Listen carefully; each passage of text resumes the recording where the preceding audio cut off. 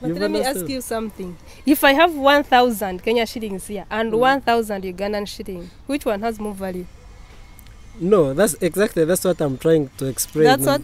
Yeah, that's what I'm trying to explain. Answer for me that one.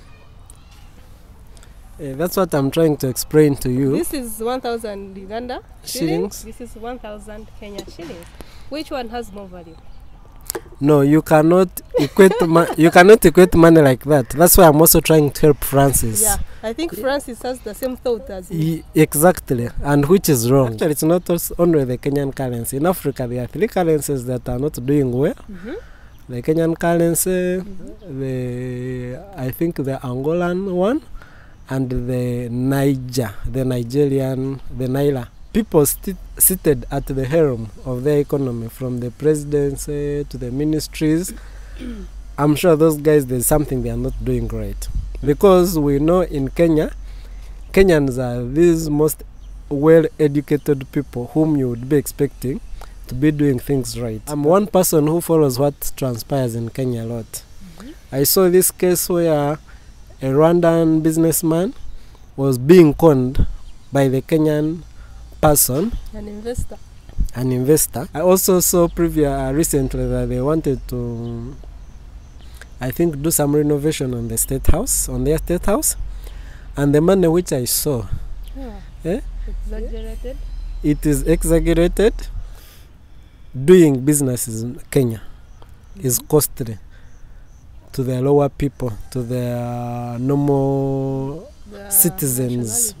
Yeah, the normal citizens. Forget about the middle class and the upper class. The normal citizens are our people in the villages, farmers. The Kenyan government make these farmers comfortable by lowering all the costs. Let the costs be the same as the costs in Uganda.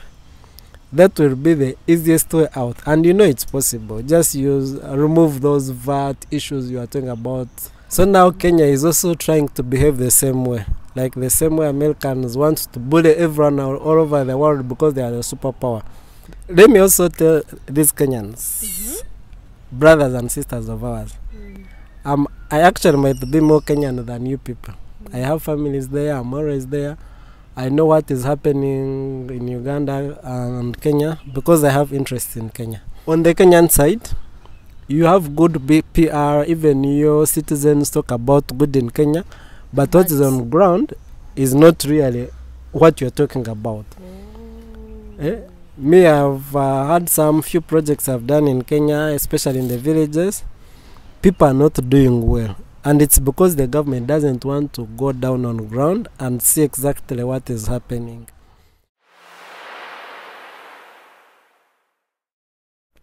Hi guys, welcome to my channel. My name is Price, and today we're going to be talking about the Kenya, because I made a video last time saying that I don't know how Kenyan shilling declined, and it is like known by a person like me who doesn't even follow current affairs. So today I promise you that I'm going to bring for you a guest who will be explaining to me and you how the Kenyan shilling reached here, because you know it used to be like a very strong currency. I remember my Isa used to be telling me that Kenyan money has value, but as we talk now, I don't know whether I'm right or not. But today I have brought for you a guest. He's going to be telling us why, as we speak today, Uganda shilling is stronger. Yes. I can't even imagine it. So today he's going to be explaining to us how come like now Uganda shilling is stronger than Kenya shilling. Like I cannot believe it. So, and when you see this guest, what we are going to be talking about is not something that you will just disagree with before you do what? You check your facts, or you think like you double check. Yeah, what is going me what I say you can say that one she's lying, but what he says before he says no, you have to first cross check with your facts. So welcome to my channel.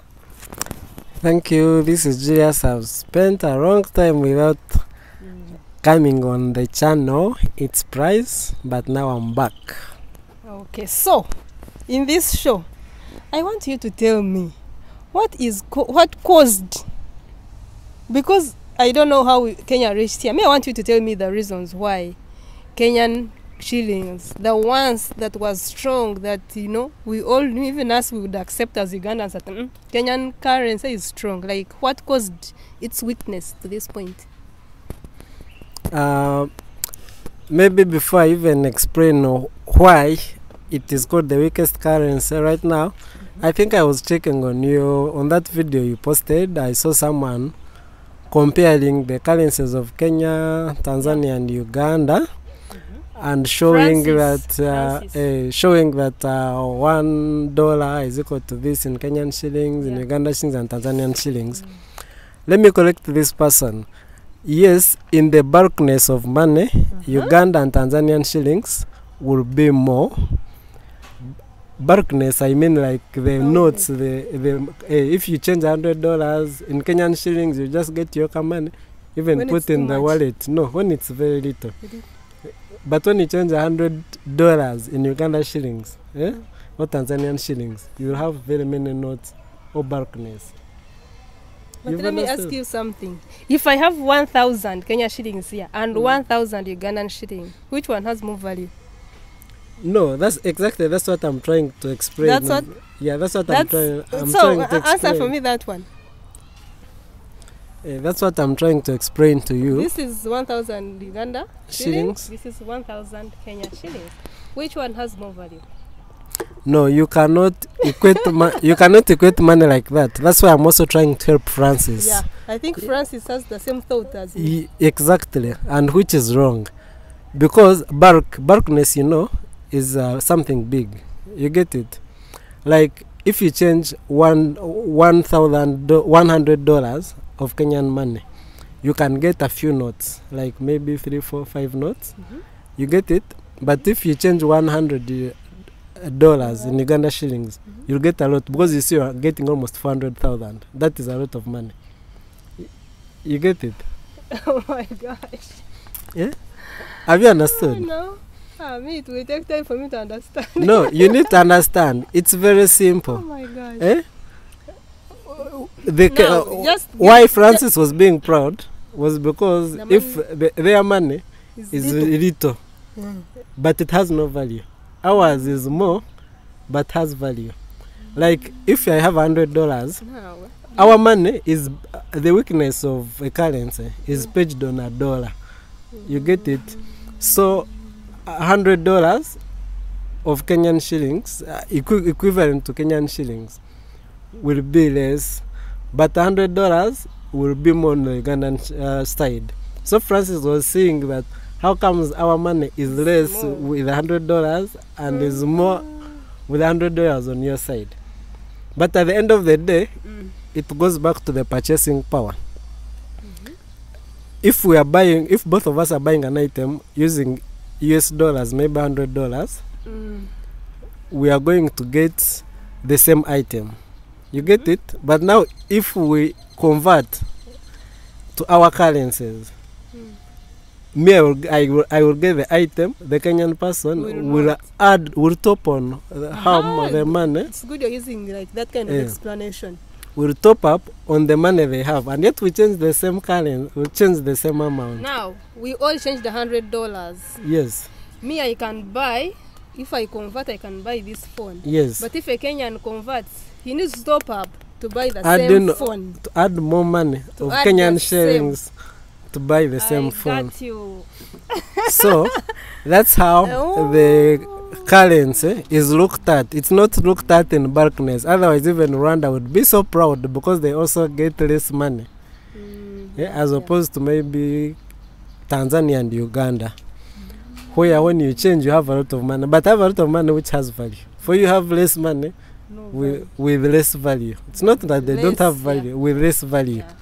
You get it? So that's the first starting point where I wanted to first help our colleague who commented. Yes. So how did Kenya reach there? Okay, that's the question we'll be asking ourselves. Why did Kenya reach here? And how? Of course, you see, like, we also still have an issue of dollarization. You see, US is a superpower. That's why its currency is being used almost all over the world. Hence, our currency is being pegged to it. So, when you have less dollars in your economy, it means that somehow it's going to affect your transactions. At the end of the day, you need to be selling more outside your country and buying less, so that you can have a dollar which is regulated.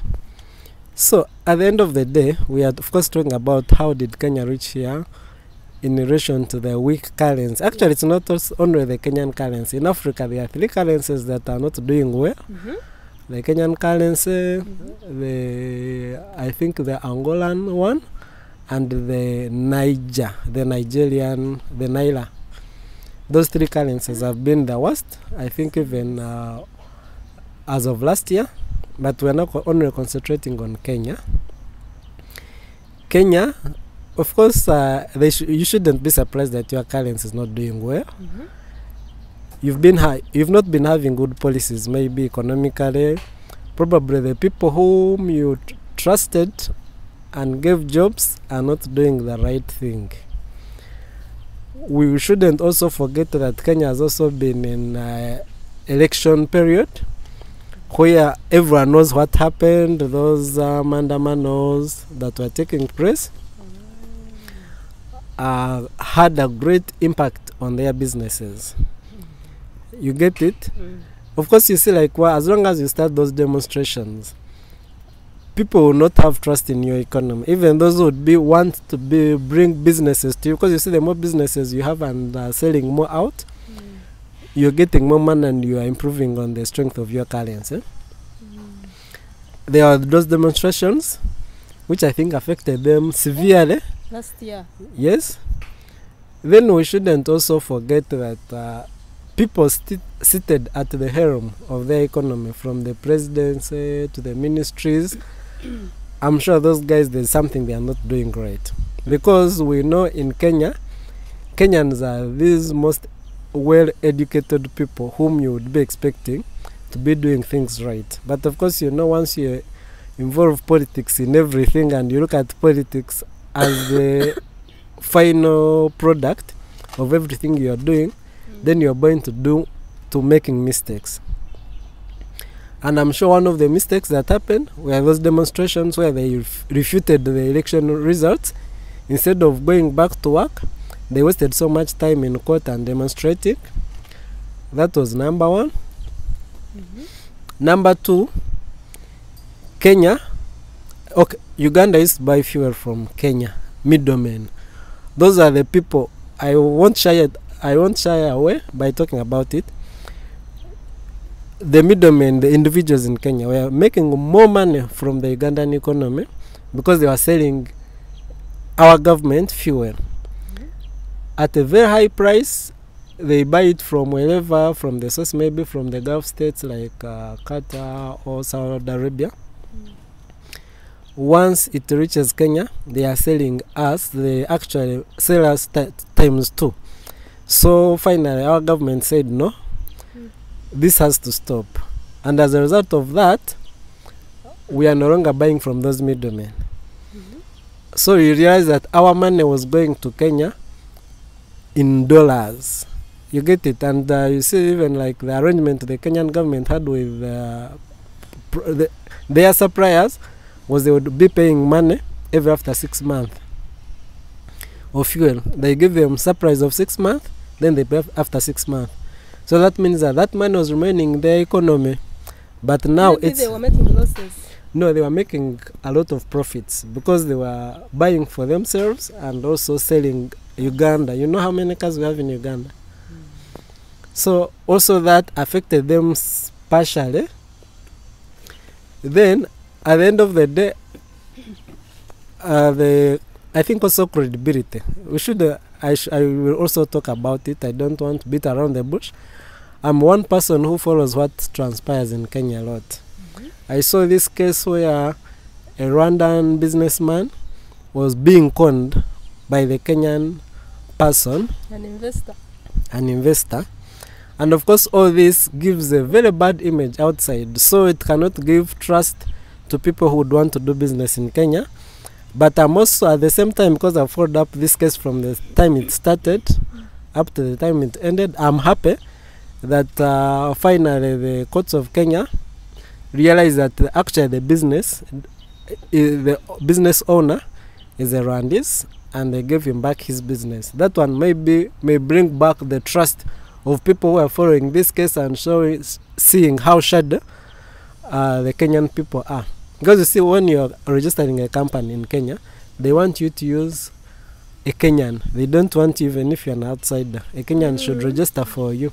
They don't want, unlike in Uganda, where even if you're a foreigner, you just come and register in your capacity. So now this Kenyan had used that advantage of registering a friend's business. Yes, of registering a friend's business. Let alone telling a friend that it is his business. Of course, it was his business because of the name. Yeah. But now the Kenyan government, when the courts of law in Kenya, when they were following up this case, they said, yes, you own the name, but the money is for this person. The owner is this. So we recognize this owner. So in the system, the owner is not surfacing anyway. How come a person can register in your name and then take the business? No, that's what I'm saying. That's where the law was. That's where the loopholes were. Oh, yeah. Because they thought that this individual who registered the company is actually the owner of the company, but they forgot that there's also what they call ownership. Like in Ghana, when you are registering a company, you need to fill the ownership form. So you could be having a company, but when it is being owned by other people. So the Kenyan courts of law, based on that information, gave back the owner his things, of course, including the money, the assets, as opposed to this friend he had trusted, who had taken over everything. This case has been there for like more than 8 months, and people are following. So you see, all that puts patches in your businesses, so people will not trust you. But I'm so happy that how the case ended, because finally the owner was given back all his things, and this one who owns the name was told to go hang on a tomato tree. Okay, I was also reading about the same thing, and I read somewhere that Kenya is having like more imports, and that also causes their currency like to... Exactly, yes, because you see, once you are importing, you are using more dollars, and yet you are not making more dollars. You're supposed to be importing and exporting almost at the same level to stabilize your currency. So what happened to the exports? No, you see that, like I've told you, they've been so much into politics. Okay. And at the end of the day, let's also not shy away from talking about our politicians. We give them these positions, we trust them to be doing the right thing. When they're in those positions, they are only spending. They come, me, I'm a new minister, I need a new car. And yet the minister was previously there, only used the car which is there for like 2 years. These cars you're buying are damn expensive. You need to be having a car maybe for like 10 years. For you are buying a car every after 2 years. I also saw recently that they wanted to, I think, do some renovation on the State House, on their State House. And the money which I saw, exaggerated? It is exaggerated. Because they are comparing to the new State House in Tanzania. That money for renovation is more than the money that actually built a new State House, which is even much bigger than what Kenya has. And all this is as a result of giving so much power to the people. I think at the end of the day, us as citizens, we need to get back our power from these politicians.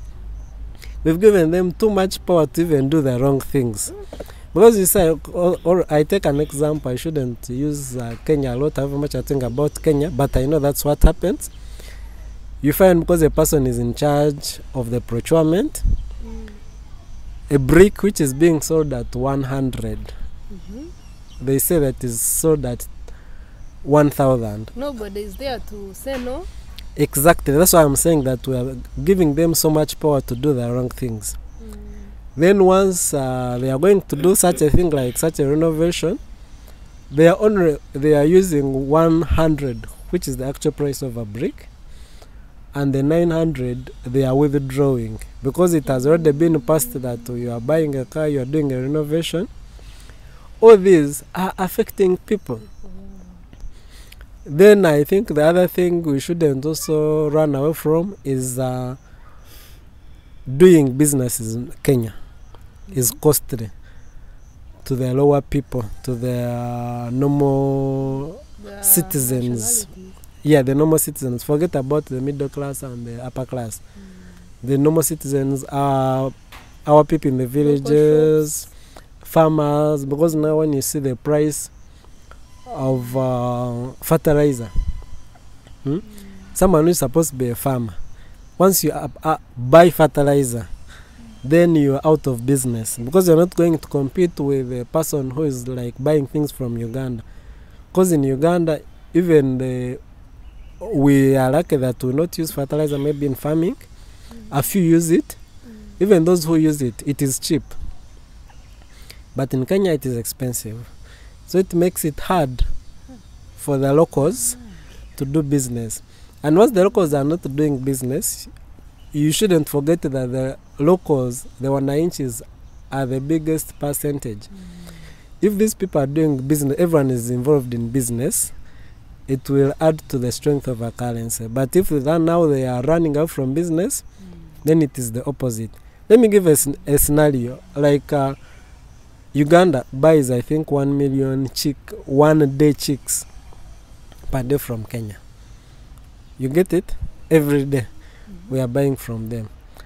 At some point they wanted to be smart and they were refusing our eggs from entering. Even the milk they stopped. No, those are a bit political and I don't want to enter political things, but I think it was sorted out because it had so much to do with the former president and what. This chicken thing I'm talking about, we buy 1 million chicks from Kenya. Now they were refusing us from selling them eggs because they are saying that our eggs are very expensive.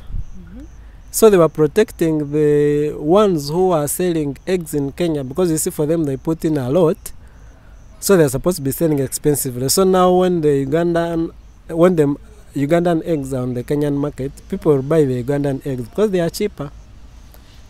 Imagine you import something and you get it. Cheap. So because Kenya wanted to be smart, I am not saying the individuals who were in positions you trusted wanted to be smart by saying, okay, we are stopping Ugandan eggs to protect the Kenyan market.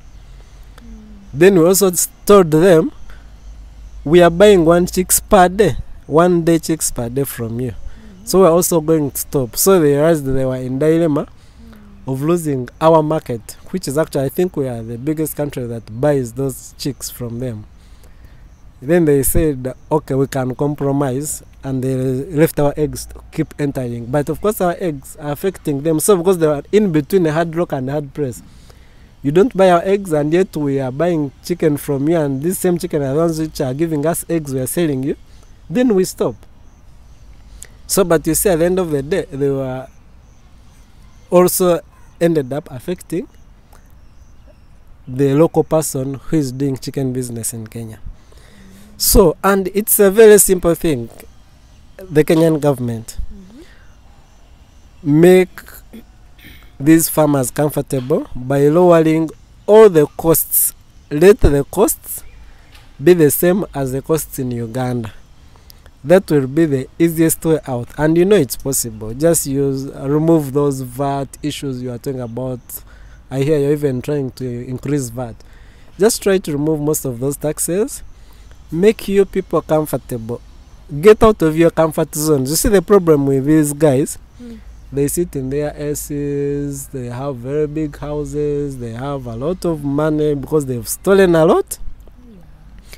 So they don't feel too much corruption. So they don't feel, even if the lower person is not doing well, me, I was still imposing. Because you see, at the end of the day, the government needs money, so they still want to squeeze that little money they want, that money they want as little as possible from each and every individual, which doesn't add up. So you people get out of your ACs, go talk to these people on the ground, see the actual problems they have, help them out. If you don't help them out, you'll keep moving with security, you'll keep putting very high walls, because these guys, the more they become poor, the more they will come for you. Like in Uganda, always say, the time will come when the people will fail to have what to eat, and they will eat the politicians. So you are not safe from also your voters. So better do the right thing. Try as much as possible to lower the cost of doing business for individuals. Try as much as possible to have credibility. The credibility, I mean, I'm bringing it in form of this other individual had business, and a local wanted to take it, and the government was just watching till the person went to court. And it would have been easy for the government to intervene and say, but you guy, you registered for this person, this business is for this person, to also give some kind of confidence to the outsiders who would want to do business with Kenya. I think last week, let me also talk about it.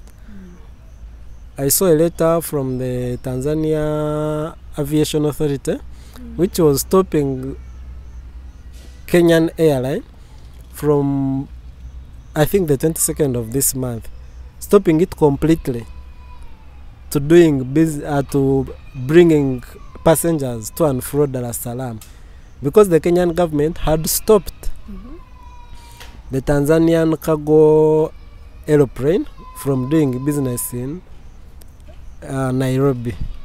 So you see, we should also not forget that it's a win-win situation. You get it? These ones give an excuse that we are stopping you because you've stopped us.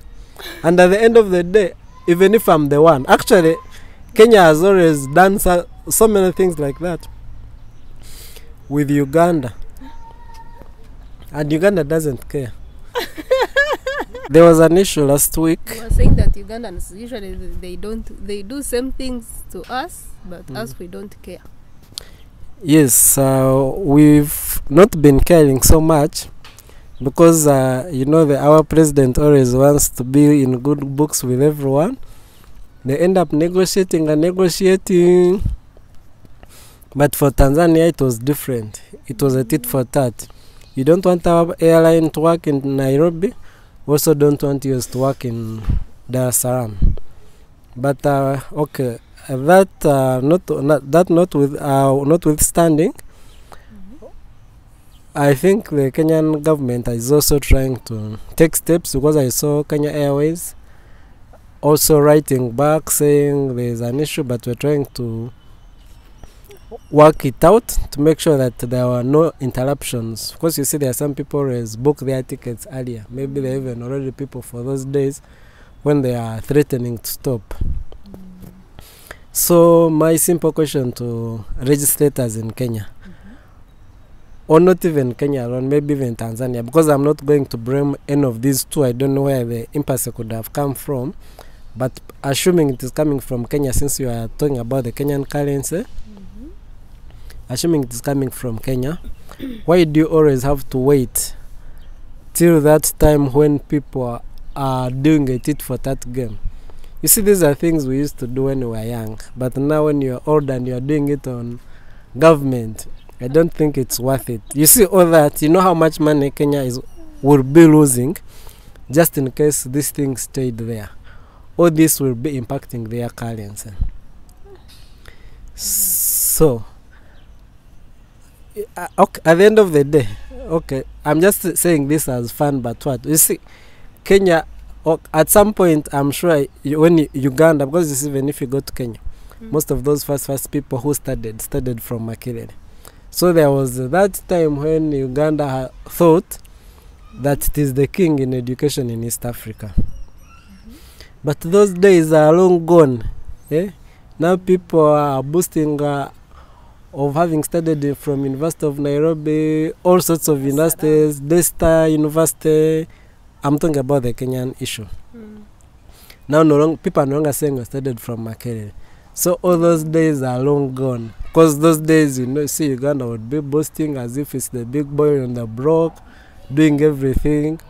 So now Kenya is also trying to behave the same way. Like the same way Americans want to bully everyone all over the world because they are the superpower. And I should advise Kenya. The big boy theory doesn't work at all, I can assure you.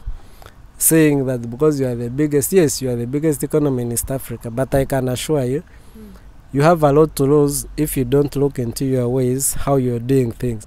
The big boy policy, our theory is so childish. It doesn't work like that because you feel I have people I've studied, I have lawyers, then I can move around and disorganizing people. Because if you have to see Uganda, yes, Uganda is a undeveloped country, maybe Rwanda, Congo. We use Mombasa as our port. That is business to you. So you should be handling, you're benefiting from us, we're also benefiting from you. It should be as that, not because you feel you can. But because I saw when the time Uganda had decided to start buying its own fuel, not buying from the middlemen who were cheating it, these people are refusing us from using their pipeline. But the pipeline, we are not going to use it for free. You get it? They want us to build, I think, like 5 petrol stations in Kenya for them to allow us use their pipeline. Why do we need petrol stations in Kenya when the fuel is actually destined for Uganda? Those are the things I'm trying to talk about. There's why you need to use common sense. Actually, in this case, Kenya needs common sense. The people in charge, you need to use common sense. You don't need to use what you studied in class because it's a policy and to use our pipeline should be having this and this. I think that's none of our issues. The petrol stations, you are the one who needs them. We have our own petrol stations. The only thing we need is using a pipeline, which we are going to pay for, having a fuel in our country. So the big boy theory should be stopped. All this will be affecting you because you see, the other advice I should give Kenya, you shouldn't forget that even Tanzania is at the coast. We have an alternative. It might be a longer route, but we would rather use a longer route than being disturbed on this side. That is the same reason that's why Uganda as a country went to the East African Court of Justice protesting the issue of Kenya refusing us from using their pipeline. Because for them they are using the policy which says you're supposed to have ABCD. But at the end of the day, if you apply common sense, you realize that Uganda as a country shouldn't be running petrol stations in Kenya. But why would Uganda go to court? Yet they would just use Tanzania. No, you see, the whole thing is we've been doing business with Kenya. This is the same family. Still, we still use Tanzania. Even there's some fuel, little fuel. I think 90% was passing through Kenya, 10% through Tanzania. So we still use Tanzania.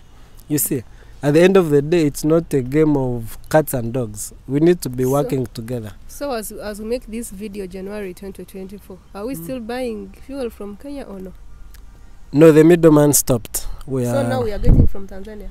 No, we are still getting through Kenya as they are trying to work on modernities of sorting out the pipeline issue. But now at least we are getting it cheaper. That's why you realize that our fuel has been stable for some time. Because the middleman in Kenya was really messing us up. So we are more sharper than you think. These days Uganda is ahead. Then I was watching this guy on TikTok making some like funny, like in sort of comedy, saying that people are exchanging their Kenyan shillings to keep their money in dollars. And then there's a lot of shillings on the market and nobody wants them. Yes, of course, you see, once you don't trust your own currency, you start converting it, which is also risky because at the end of the day, it weakens even the little that was there. So do you think the weakening of the Kenyan shillings strengthens the Ugandan shillings? No, it doesn't. They are not even rated at all. Because you see, let me also tell these Kenyans, brothers and sisters of ours, I actually might be more Kenyan than you people. I have families there, I'm always there. I know what is happening in Uganda and Kenya because I have interest in Kenya. Let me give a scenario. Like these people who are staying on Busia border. These guys, okay, they have that common market on the Ugandan side. I think also on the Kenyan side. I'm not sure.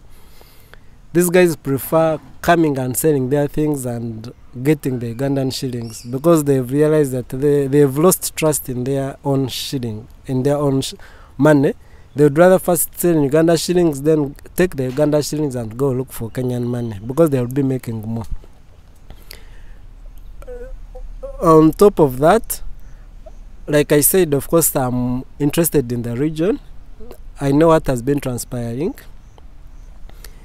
Let me also tell you this thing, because you see there are people who are already saying, why is it that there are also demonstrations in Uganda? Why is it not being affected the same way when Kenyan demonstrations happen and it is affecting their business?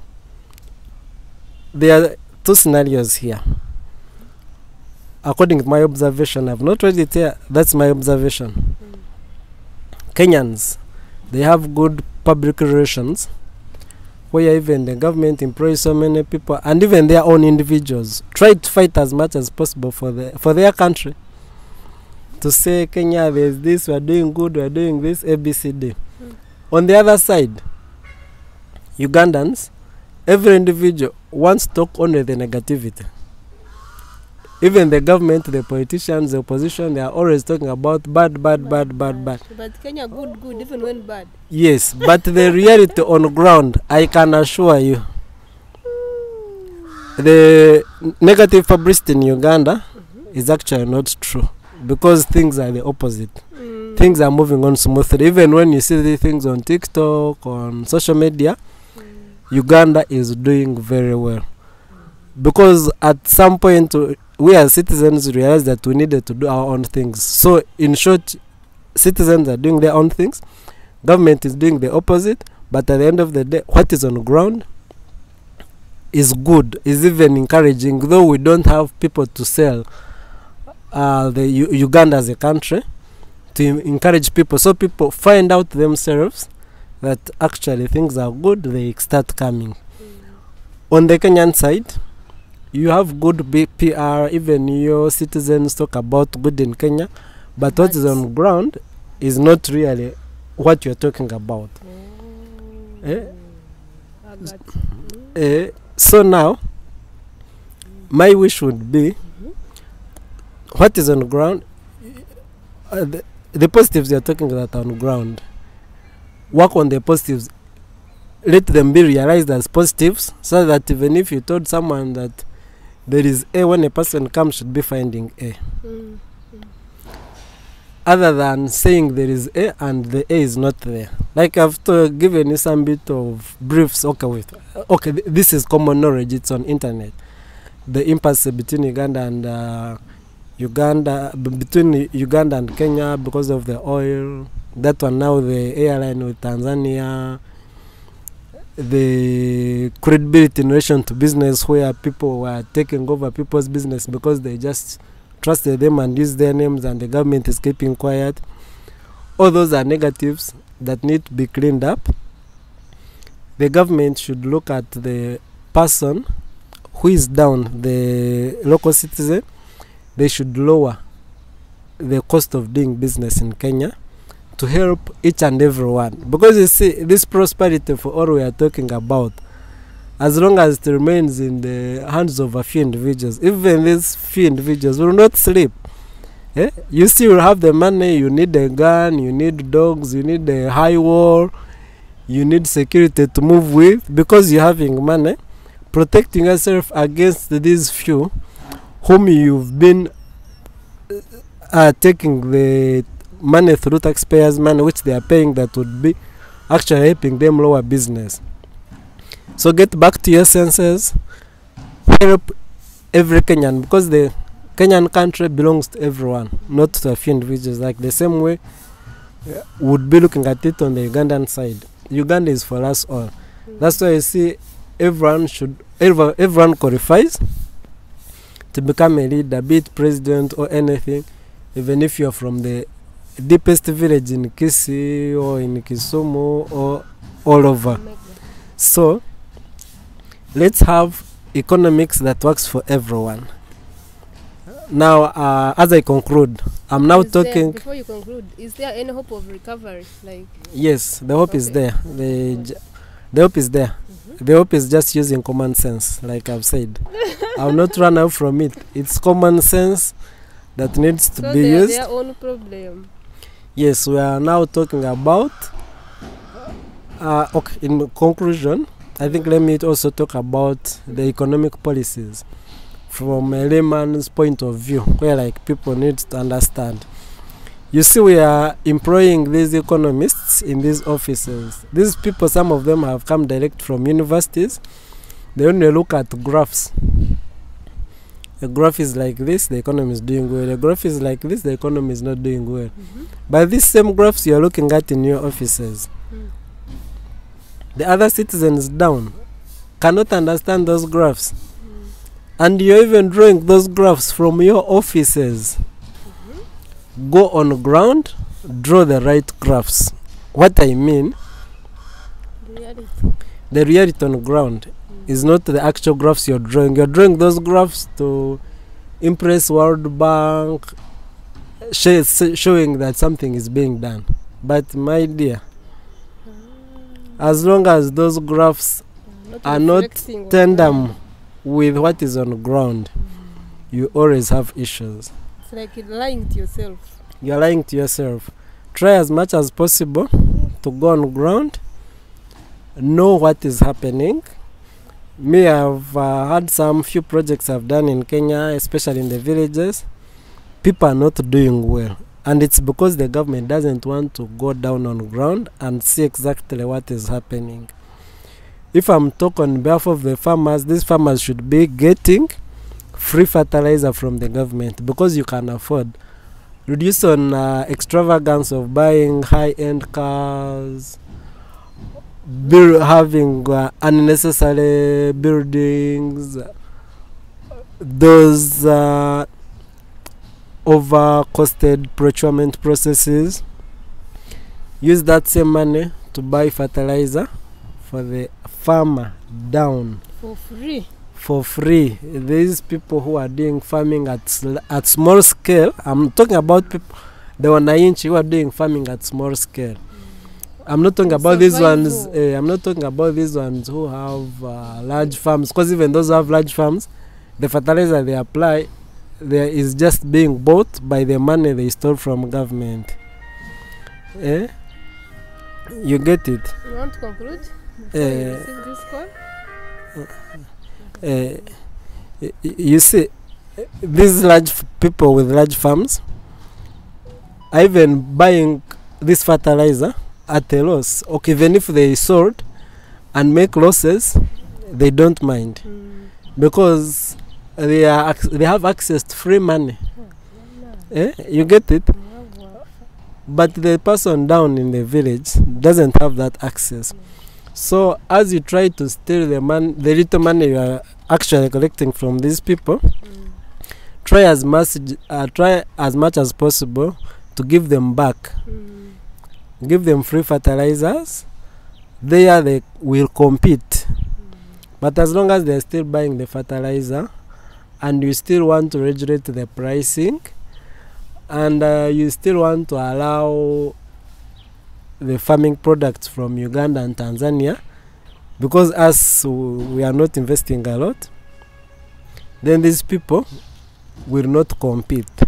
And as long as they are not competing, you should remember that the more you buy things from out, is also affecting your currency. That's the importation versus exportation. You're supposed to be exporting more and importing less. Yes. So now, talking as an East African, we need each other. There are some impasses that shouldn't be going in the media.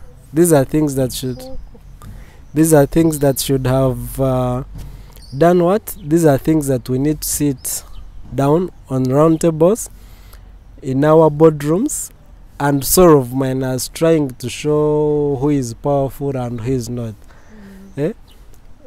You know, even if you because like I'm sure most of these cases in Kenya, we are being warned because Kenyans have studied. That is a factor that cannot be overwritten.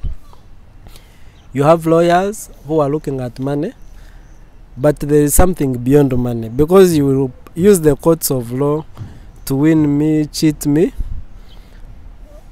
I will go get a service somewhere, but you will have lost a customer for good. You have lost a relationship for good. Yeah, you get it. Of course, I cannot also run away from the Rwanda-Uganda saga. That thing was very unfortunate. Uganda lost a lot, because at the end of the day, it made the Rwandans harder. They looked for alternatives. So even when the border has been opened, we lost that market for good, maybe, and they're still not trusting whether it will be crossed again or not. So they're still working with the new people they got when the border was crossed. So I'm not the one person who wants to know who is more powerful than the other. And at the end of the day, we shall never be the same. Like I always see people when they think about the capitals, talking about Sijui, Nairobi is more built than Kampala, Kampala is more built than Kigali. All those things, they to always remain like that. Because why would we have a Nairobi in Kampala when even our population is not that big to use those facilities? So that's why Nairobi will always be big with those facilities, because the people are there. You cannot have the same facilities of Kampala or Nairobi in Rwanda. Rwanda is almost a population of like 11 to 13 million. So who is going to occupy them? So at the end of the day, whatever everyone has is what they should be having, is what they need. Because you see, even like the little I know about Kampala, you see most of those high-raised buildings, most of the upper floors are empty. People are not occupying them, but of course you say that that's the... Now that affects the landlord who built that building and is not getting back their money. So if we need high buildings, we have daily buses from Kampala to Nairobi. I will come there to see those high buildings, stay in them. If you need night fun, the people in Nairobi, buses are there even if you cannot afford planes. You come and have that fun in Uganda. If you need quietness, buses are there, daily buses from Nairobi to Kigali. You can go there and have that quiet life. So we need each other in such a way, because we fulfill each other in one way or the other by the fact that you cannot have... We are different. Exactly, that's what I was looking for. We complement each other. So our politicians all over East Africa, try, sit down, put in place the right policies. Let us not have this East African community as a white elephant, because you see, we need the reality out of it. And in any case, most of these people in East Africa, by the way, are interrelated. You cannot run away. It's only the borders which cause trouble, but minus these borders, we are relatives. Sudan, Congo, everywhere, we are relatives to each other. So we don't need any more time to compete. We just need time to build ourselves and move as a group. I thank you. What can I add? Because myself, I really had so many questions before we started this video, but right now that we are coming to the end, all my questions have been answered. Sir Francis, you who commented, showing us $1 equals this, Uganda $1 equals, I hope we have answered you also. If you're interested in this kind of content, please kindly subscribe to this YouTube channel and give this video a thumbs up. Otherwise, we thank you so much for watching, and a happy 2020. Bye.